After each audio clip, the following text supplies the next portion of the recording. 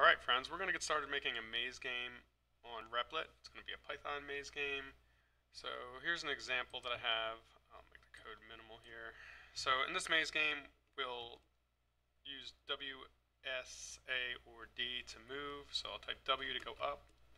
And you can see as I go up, it redraws the map and increases like kind of what you can see as far as history is concerned. So my player is a capital A. I just chose that because it kind of made sense. And you see I have hit points, and the hit points change as I like hit walls or whatever. And I can't walk through walls. That's a door. We'll make a door later, or the ability to to open and close doors and unlock doors and stuff like that later. So that's the basic game we're going to create. That'll be what we do in this video. In the next video, we'll add the ability to unlock doors and pick things up. And then we'll have another video after that where we'll have the ability to spawn and fight mobs. So I'm going to go to create. I'm going to choose Python, and I'm going to call mine maze underscore ex. You can call yours whatever you want. Okay, so I don't really care about the file section right now, so I'm just going to minimize that. And I don't care about that on the right either, so I'm going to minimize that as well for now. Okay, so one of the first things I want to do for this is give our player hit points or health. So I'm going to make that random within a range of numbers so that it's not always the same. It's just kind of more fun to me to be random. So at the top, I'm going to type import random, and I always like to put my imports at the top. Seems like a best practice to me. And I'm going to make a variable. I'll call it player health. Let's call it player hit points, HP. And I'll set that equal to a random integer. So random period RANDINT, not it, integer. And then I'm going to make mine between 120 and 200. That seems like a reasonable amount. And I just use the arrow key to go to the end of the line and press enter. That's what I recommend you do so that you know, you always have your cursor in the right place. It's just a habit to get into. Okay, so the player's health is going to increase over time if they're not injured. And so I want to remember what their maximum health is because it's going to be different. I can't just hard code it. So I'm going to make a max hit points, max HP, and I'm going to set that equal to player HP. So next I'm going to choose the location for my player. That's where they're going to start. This will make sense in a second. And I'm going to set that to be 81. Finally, during gameplay, the player is going to see messages, and for convenience, I'm going to make my message now. I'm just going to set it to be blank. So again, I'm going to arrow over and go down. Okay, now I'm going to make my maze, and it's going to be a list. So I'm going to say maze equals, and then a square brace over there by the enter key. Then I'm going to start drawing my maze. So my maze is going to look like this. It's going to be quote with a hashtag in the middle. I'm going to arrow over to the right, put a comma. Space, quote, hashtag, arrow right, comma. Again and again, 10 times.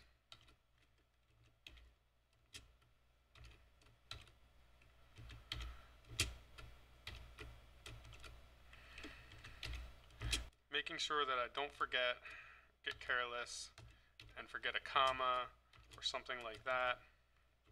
So let's see where I'm at here. So I have 1, 2, 3, 4, 5, 6, 7. So I need 3 more. So comma, 1,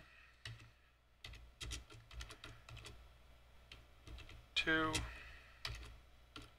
3. And I'm going to put a comma at the end of this line as well, because I'm going to do 10 lines of these. So it should be 10 here. Just count one more time. 1, 2, 3, 4, 5, 6, 7, 8, 9, 10. Cool.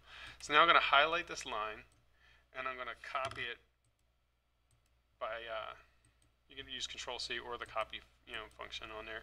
And I'm going to press enter here.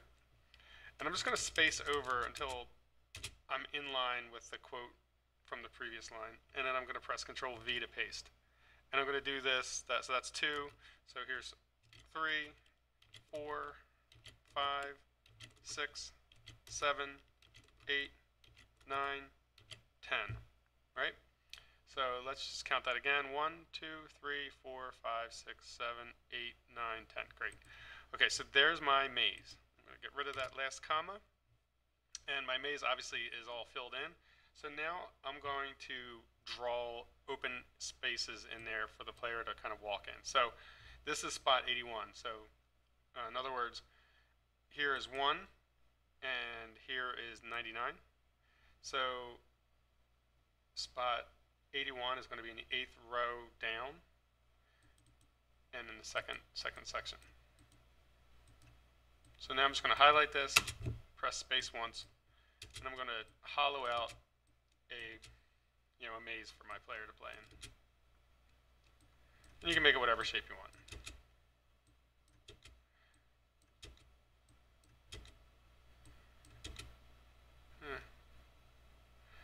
Whatever. You could try to make like rooms or whatever.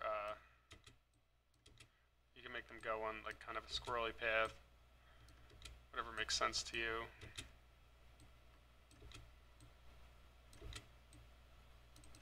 You can have, big open spaces, like we can make big open rooms.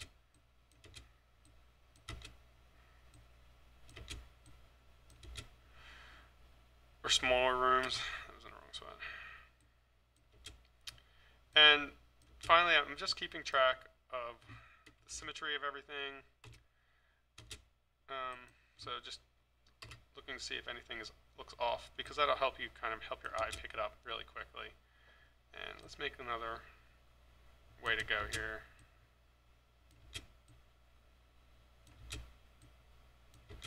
And later on, we might add like a way to go from like maze to maze, maybe like a door or a portal that'll go someplace else. Maybe that'll be down there. Okay, cool. So there's my maze. So I'm going to go to the end of my list, and I'm just going to press enter. And then I'm going to backspace all the way to the left side. So I'm in line with this line. It's very important that I'm all the way to the far left. So now I want to create a blank maze for history. So in other words, the player is never going to see this maze that's in front of them. So I want to make a blank one, and we're going to fill that in as the player moves through the maze. And I'm going to call this maze history, because that kind of makes sense to me. And it's also going to be a list. So it's going to be square braces, like over by the enter key. But this one's going to be blank inside. So it's going to be, I hit quote, doesn't matter if it's a single or a double, and as long as they match. And now I'm going to put one single space in between. And now I'm going to arrow over, spacebar again, and I'm going to type 4, I, in, range. And now my maze is 100 places in size, so I'm going to type 100. And so what this is going to do, it's going to make a list that's just got 100 blanks in it. That's all it's going to do. It's going to do, I is going to be the count, so it's going to start at 0 and it's going to go 100 times, so to 99. Okay, great. So now down a couple more lines. That's my history. And now I'm going to make a function that's going to draw a picture of the maze as the players in it. I'm going to call that picture because that makes sense. So again, all the way to the left, DEF for defines, because I'm defining a new function, picture, and then parenthesis. And this picture function is going to take this variable, this 81 number. So I'm going to say location, like that. And now arrow over, and a colon, not a semicolon like that, a colon. When I press enter, it should space over automatically 2 spaces. That's what I'm looking for. And I'm just going to hit enter one more time, give myself a little bit of white space. And now we're going to say, okay, history at location Oh, let me explain what I'm doing here. Here, I'm just finished typing this. Minus 11. So what I'm doing here is, if you can imagine, the player is here. This is where they're going to start. So I want to draw these 9 boxes, these 9 places around the player. So if this is where we are, location 81, this would be 80, 89, 88, 87, and so on, all the way down to here. This is 11 spaces before it, 11 previous. The number is 11 less. So our history location is location, for this spot right here, is location minus 11, so 81 minus 11. And we're going to set that equal to whatever happens to be at the maze in that same spot. So the left is going to look like the right. It's probably a better way to do this. I don't know. I couldn't think of a way that was kind of worth the effort. But so we're going to do that for location minus 11. That'll be right here. Location minus 10 right here. Location minus 9 right here. Location minus 1. That's 1 less than the person. And then it's going to be kind of the opposite. So location plus 1. Location plus 10. Location plus, plus 1. Plus 9. Plus 10. Plus 11. So that's the way that's going to go down. So here I am. I'm going to do this like, I don't know, 7 times. So let's get typing. Oops. History, location, minus 10 equals maze, same place. I'm gonna stop talking because it's a lot to say. I should tell you a joke right now.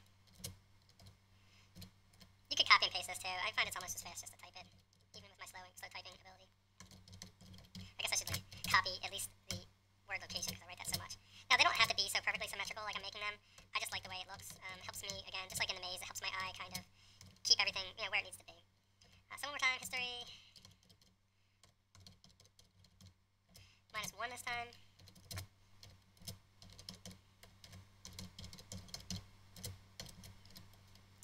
Uh-oh, I put a squirrely, I put a curly brace in there by accident. That's, whoopsie. Fix that. Okay, great. So that's where everything behind or above my player will be. And now I need to put the player in. So the player is just going to be history.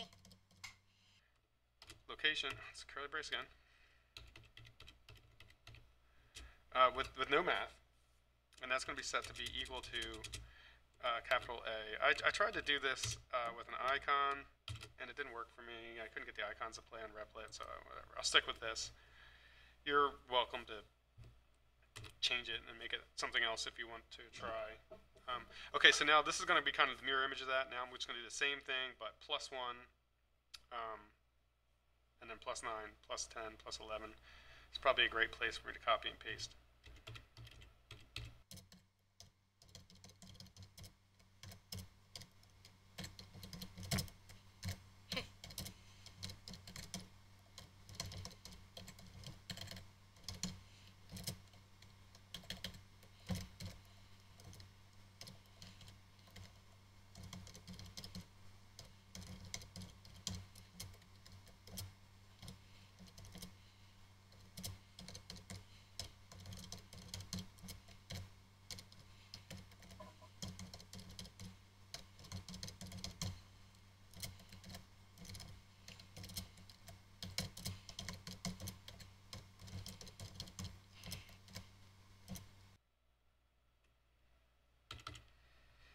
I don't like how that's like that.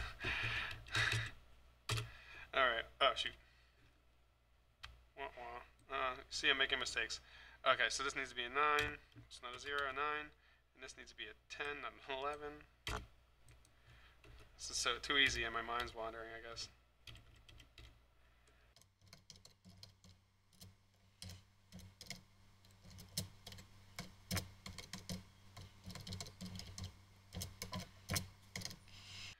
Okay, so if you're having a hard time following all that, just pause and copy this in there. But it should be the same numbers on each line. So 11, 10, 10, 9, 9, 1, 1, nothing. And then plus 1, plus 9, plus 10, plus 11. Okay, so again, what this is doing is mapping whatever happens to be here to the history. So it's redrawing the history, if you will. Because the history is actually what's going to print out and show us where we were. Okay, so now we need to actually print out the history. So again, staying 2 spaces over from the far left, I'm going to make a couple of temporary variables for math. I'm going to call them just A and B. So A is going to be 0 and B is going to be 10. And this is going to help us to print this out line by line. Because here, let me show you what I mean. Don't do this part. I'm going to print this out and show you what I mean. So I'm going to just go down and I'm going to say print parenthesis history. So again, don't bother with this. History. And I'm going to go down here and I'm going to say picture location. And when I run this, you should see, hopefully we won't have any errors, and you should see that it's a little weird.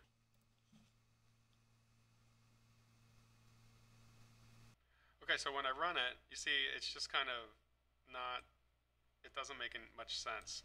These are all just kind of off in space. The player's there, the stuff's there, no errors, that's good, but it doesn't print in a pretty way that I wanted to. I wanted to print in a way that looks like this picture, the maze.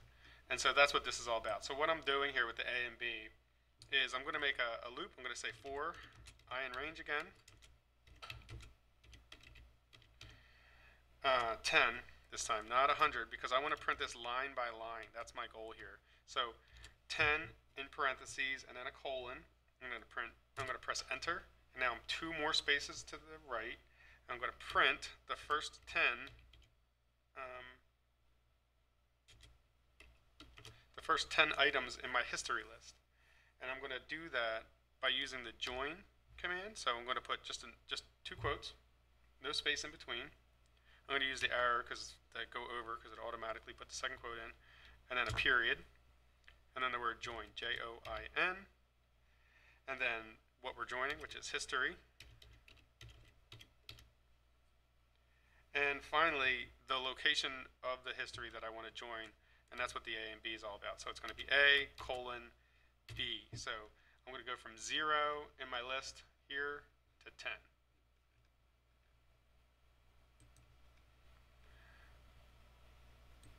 Okay, so now I'm going to press enter. And I'm just going to increment A and B. So I'm going to say A plus equals 10. And plus equals is just a shorthand way to say add 10 to whatever it used to be. Doesn't care what it was, it just adds 10 to it. So next time round, A is going to be 10 and B is going to be 20, and then the next time A will be 20, B will be 30. And when I run it, it should look better. It doesn't look better. What's the problem? I messed up. I made a problem. Oh, I didn't make a problem. I shouldn't print this. It's printing here. Just get rid of that. Bye. That was my bad. That's what happens when I go off script. Bam. So there's my player. Just like we were hoping to see it. Okay, cool. So that worked. I really thought I messed up. I was super confused. I was like, no, this is going to take forever now. Okay. So that's it. So now we have a maze. So let's get our basic gameplay underway, and then we'll call it quits for this video. So our gameplay is going to be in a while true loop. So I'm going to say while, capital T true, and then a colon. And when I press enter, it's going to space over 2 spaces. By the way, the W in while, again, is all the way to the left. I had to make that to the left. I didn't say that, but I had to make that all the way to the left. So notice the spacing. It's very important. This is 2 over for this line, all this, and this is 2 more over. This is back all the way to the left. Okay, so the first thing I want to do, because this is going to happen again and again and again, the first thing I'm going to want to do is clear the screen. And so I'm going to do that by typing print, parenthesis, and then a special escape sequence. So I think this is kind of strange for me. They're basically, it's an escape sequence. It's an ASCII number or symbol that will basically cause the screen to clear. That's the best explanation I have for this. I think I have it right. J. Quote. And then, okay, so this is all super weird. Oh, I forgot a quote over here. Sorry about that. Okay, so that should be the right thing. So these are two different characters. I think this is control and whatever that is. Basically, it clears the screen. Okay, so now we're going to have the picture location, which needs to be spaced over. So we're going to run that. Oops. Hit the delete button to bring it back. Whatever you got to do to get that in the right spot. So that'll print that'll call that, which will print our picture, and then come back. And then next I'm going to press enter again, and I'm going to print some lines. I could do this in a loop. I could probably write something fancy and, you know, make it count how many characters wide the screen is or something like that, but I'm not going to bother. And again, every time I come to the end of the line and I press enter, it's not absolutely critical that you do it that way, but I like it. It helps me to not mess up and, you know, accidentally have my spacing wrong. Okay, finally, so next I'm going to print the message. So right now there's no message. And then I'm going to put what the hit points are, so I'll print the hit points.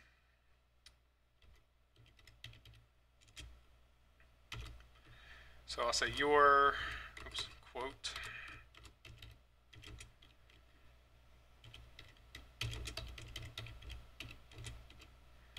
Your hit points are, and then I'm going to right arrow over, comma, player,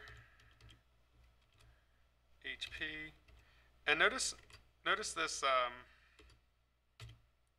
this comes up. This is really your friend too. You can click on that and it'll autofill it for you, and it's a good way for you to know that you're kind of on the right track, that you're typing something that makes sense, that it recognizes. In other words, something that's up here. If it wasn't, like if I went like this, it'll be underlined in red because it doesn't know what it is. Okay, great. So, you know what else I want to do is I'm going to make a line down. So I'm going to go to the front of the sentence, but to the right of the quote, and I'm going to type a backslash. That's over the enter key, one backslash, and an N, and that'll print it down one line. All right, I'd like to show you this right now, but well, I can. Here, I'll show it to you. It's just going to run endlessly, though. It's going to be messy. So it's kind of so I'm going to escape out of this by pressing Control C. But that was good. We didn't have any errors. That's a nice thing.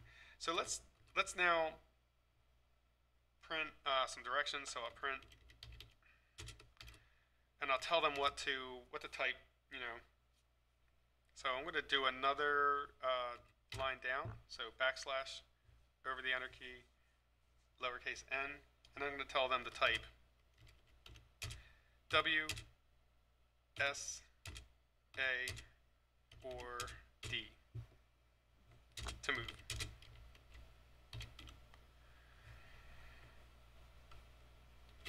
All right, I like that.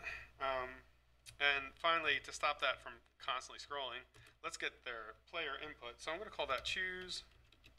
You call it move or something. I don't know. I'll call it choose. And that's going to equal input, IN, not IM. I see people put an M there a lot. Input. And notice it comes up, input. Oops. And then in parentheses, since I already gave them instructions, I don't really have to write anything here. But I want them to know that there's a cursor here. So I'm going to put a greater than sign and a space like that. I like that. I like the way that looks. And you know what? I'm going to put that down a line as well. So I'm going to go over here and put a backslash n. All right. So let's run that real fast and see what that looks like. Great. So that's our basic screen. I can type here. When I do, it'll clear the screen and put me down here, and that's fine. So I have hit points, and I have my basic message. Awesome. So now our next step is to get the player's input and do something with it. So we're going to move across the screen in some way that makes sense using the W, S, A, and D keys. So I'm going to press enter here and come down a couple lines, and this is going to be pretty repetitive. So I'm going to say if choose equals equals, and in this case W, colon. So equals equals means, does it equal that? It's a question. Does it equal that? Equals is assignment. So equals means this is that. Equals equals is a question. Does it equal that? Okay. So now we can just say location equals location. Oh, we don't even have to do that. We can say location.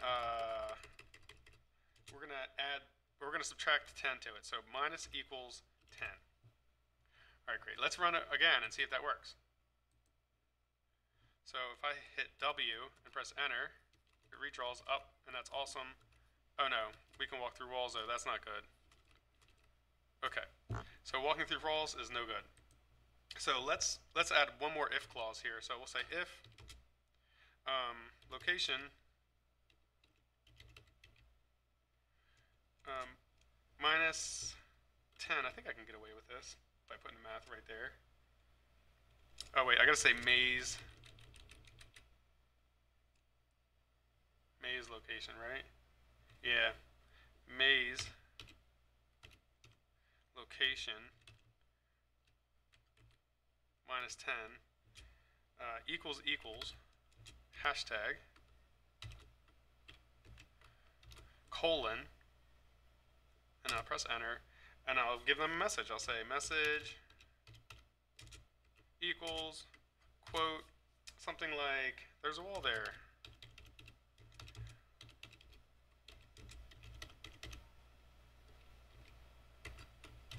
I'll tell them it hurts. Walking into walls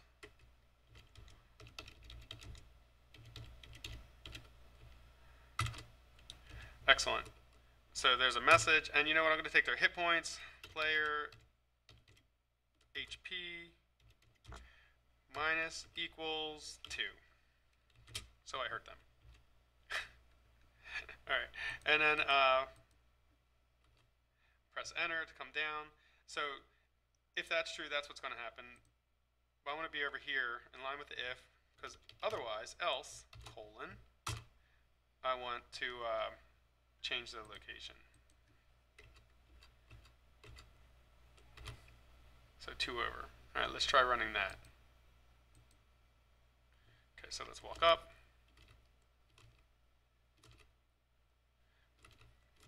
Great, it works fine. So that's great. So now we just need to do this for the other 3 directions. So let's do it for S, because that's the opposite. So I'm just going to highlight all this, and I'm going to copy it. Control C, and I'm going to copy it. And I'm going to press enter, come down, and then backspace till I'm in line with the I in the outside if, the if where it says choose equals. And I'm going to press Control V to paste, and it didn't go in the right spot. Bam. Now it is. But this one's going to be an elif, because if it's not W, is it S? Okay, great.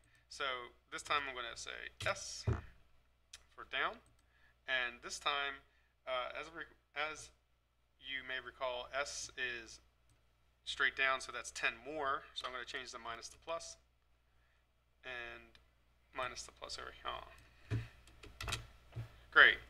So now we should be able to go up and down. We can try that too if we want to. So if I go up, and then down, so we can go down. Great. So now, again, I'm going to go over here at the end of the line and press enter, come down a couple spaces, back in line with the LF here. I'm going to paste it in again. Back that up. I'm going to say LF choose equals. What should we do this time? I guess we'll choose A. Okay, so A is going to be minus 1, because that's 1 to the left of the player, so that's just going to delete that 0. Delete that. And let's just keep on going. So I'll come to the end of the line here. Backspace till I'm in line with the E and the LF. And fix it. So there's where I pasted, Control V, and I'll change this to LF. And finally, this will be D. And D is going to be plus 1. So I'll delete that. Plus 1. Alright, so I know I went pretty fast there. Hopefully I didn't leave you in the dust. Well, let's see what happens. So if I go up, draws nicely, can't walk through walls. Cool, so I can explore the map, and it makes sense. Awesome. Okay, so the only other thing I want to do is, what if you type something else? Like, what if I type G, for example, and hit enter? You don't get any feedback. The other thing is, it keeps this message. Watch, if I keep going up,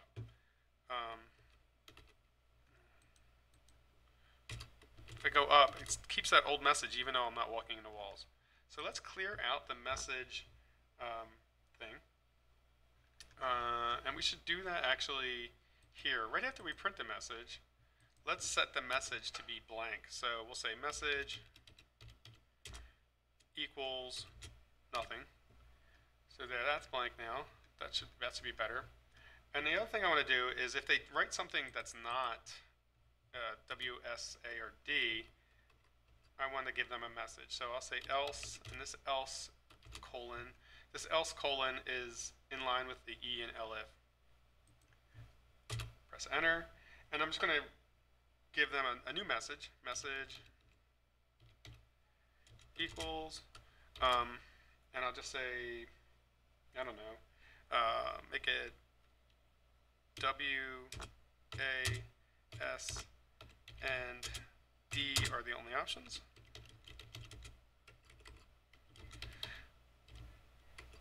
Spell only right.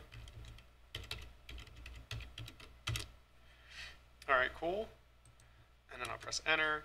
And I also want to add to their hit points, but again, I don't want their hit points to go over the maximum, so I'm going to say if player underscore HP is less than max HP colon, I'm going to add to their HP. So I'm just going to say player